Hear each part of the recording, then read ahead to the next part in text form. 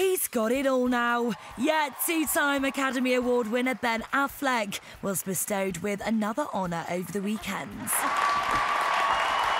Ben was awarded with an honorary doctorate of fine arts degree from Brown University in Rhode Island. That's it? That's it. After accepting the honour, Ben jokes that he now had one up on actor friend Matt Damon. This is a spectacular honor for me. Among other things today, in terms of higher education, I passed Matt Damon.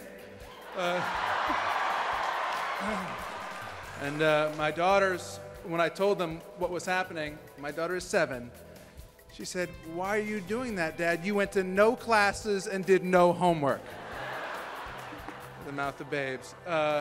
In truth, my mother is here. This means a lot to her. She never got to see me graduate from any higher education at all. So, Mom, this is for you. I love you.